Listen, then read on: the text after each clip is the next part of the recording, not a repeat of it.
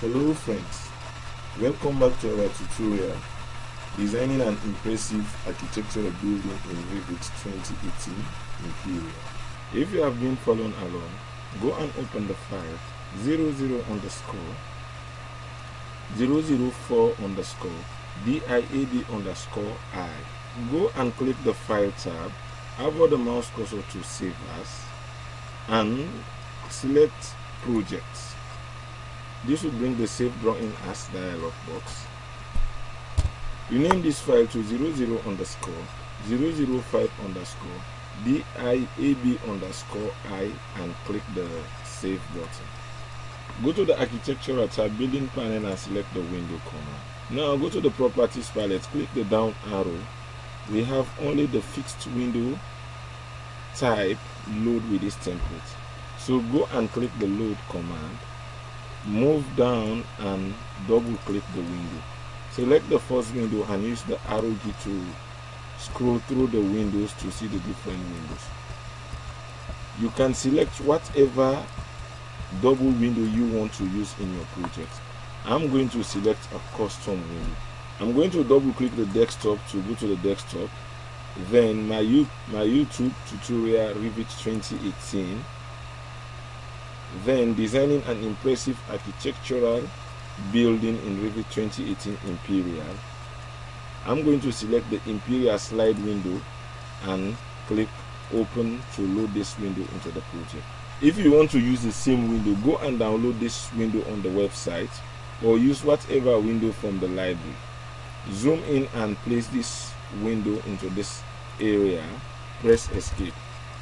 Select the window, go to the Properties palette, click the down arrow and select the 72×48. Now the window intersects with the two walls into this end to end. We need to increase the distance between these walls. But for the moment, let's continue and grade our windows for this project. Select the window command, place a window here, here, press escape twice to cancel the window command. Now select this window. Because this is a kitchen area, click the edit type button and change the height of the window. But before you need to duplicate this window. Click the duplicate button to create a new instance of this window. Name this window to 72 inches by 40 inches and click OK. Now change the height in this area to 40 inches. Don't forget to enter the coach symbol. Change the seal height and add 8 inches to the seal height, then OK. Click the modify button. Click the window command again. Go to the property palette and click the down arrow. Select the 36×48 and place this window on the store. Click the down arrow again. Select the 30×30 and place this window into this toilet. Place another one into this toilet. Press escape twice to get out of the command. Now zoom in into this area by rolling the mouse wheel forward. Go to the quick access toolbar and select the align dimension. Click on the center of the window and click at the center of the wall. Move out and place the dimension away from the window. Click the modify button. Now select the wall, change the figure to 3 feet 6.5 inches and press the enter key. Press escape. Select this wall and hit delete on your keyboard. Select this wall, go to the modify panel and select the mirror pick axis. Zoom in into this area and pick the center of the window to mirror the wall into the opposite side. Press escape. Select the dimension and hit delete on your keyboard. Now let's try to reference this door and the other wall at the back. Click on this reference plan and select Grid Similar. Go to the option bar and change the offset to 3 inches. Click at the end of this reference plane and move the mouse cursor. Make sure that the reference plane draw on the left of the cursor. So if it's go on the right side, press the space bar to flip it into the right direction. Move the mouse cursor and draw it 90 degrees down. Press escape to get out of the command. Now we need to change this door. Go to the quick access toolbar and select the match property command. Select this door and select this door. Press escape to get out of the command. Click this door and nudge it to the left. Click on this temporal dimension and change this dimension to 3 inches.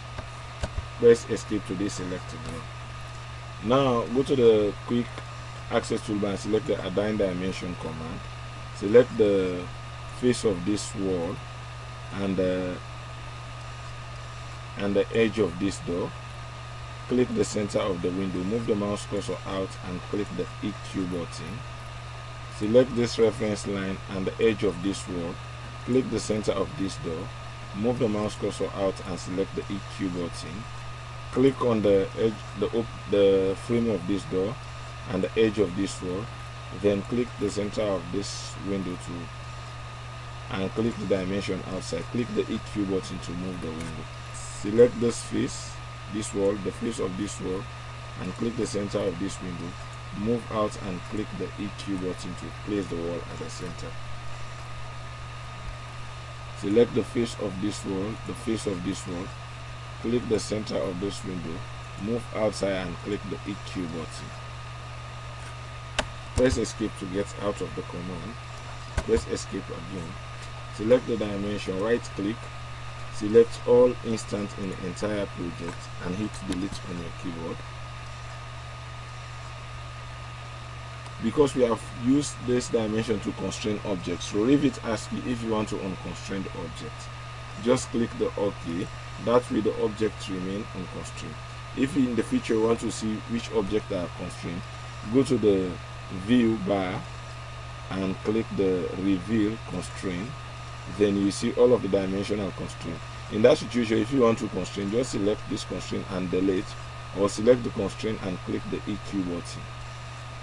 I'm going to leave this Windows constraint, then click the button again to toggle it off. In the next video, we'll continue the tutorial by creating more levels. If you find this tutorial useful, please click the like button and share it to your friends. If you have any question, please leave a comment below. If you want to continue this tutorial or any other tutorial on my channel, please subscribe. Thanks very much for watching. I hope to see you in the next class. Goodbye.